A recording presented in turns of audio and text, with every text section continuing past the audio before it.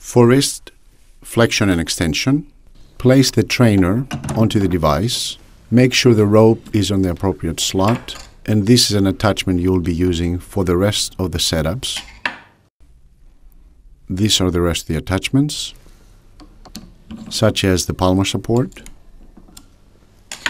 and the wrist support, which is a pivoting bar. Place the forearm support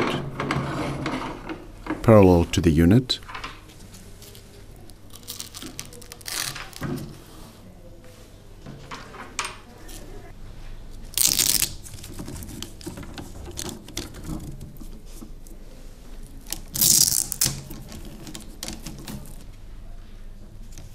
Place the forearm of the patient into the attachments.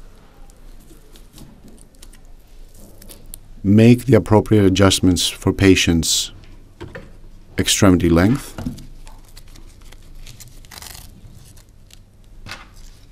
Secure all attachments in place.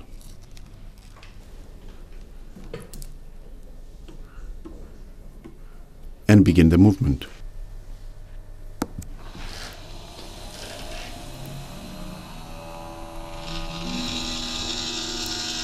We can obtain 90 degrees of flexion